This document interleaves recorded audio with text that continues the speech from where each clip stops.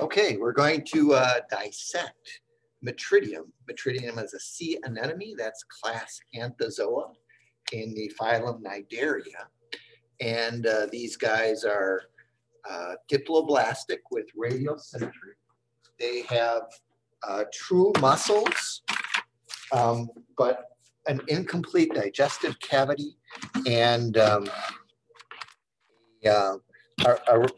tissue level kind of organization. So let's see. There, we can kind of see it there. I have a little video of living Metridium online. This is quite contracted. This guy might actually be like that long.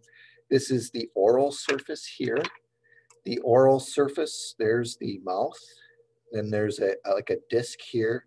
And then these are the tentacles where the majority of the cnidocytes, those are the stinging cells with the organelle nematocyst, and then the actual stinging thing. And so you see these tentacles here. This is fairly contracted. He would be much longer than that. The oral disc with the mouth.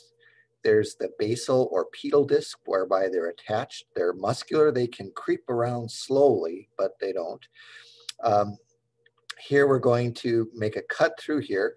You could do this two ways. You can take your scissors and you can cut one side and kind of pry him open, or you can take a knife and just cut him in half. And I think that's what I'm going to do here.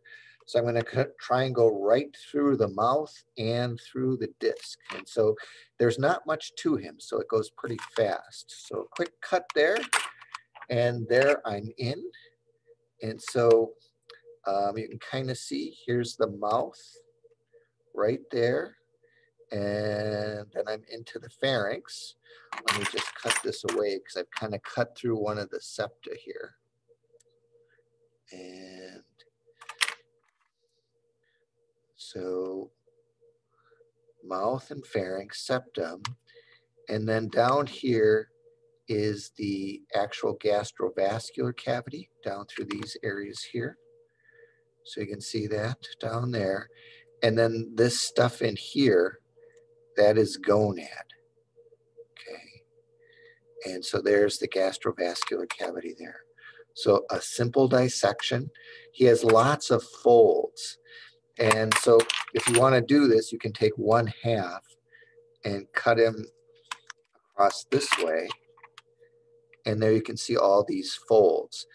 So they don't really they don't have a very thick body wall, but they have all these folds that allow them to get more surface area in their digestive cavity. And so you can kind of see that right there.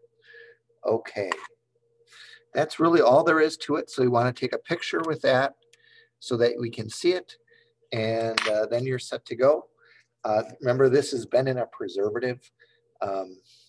It's been washed out of it, so there's no formaldehyde or anything like that. But don't feed it to your dog, even though they might be interested in it, because it does have that kind of stuff in it.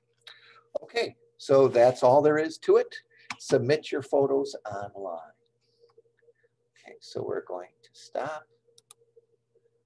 And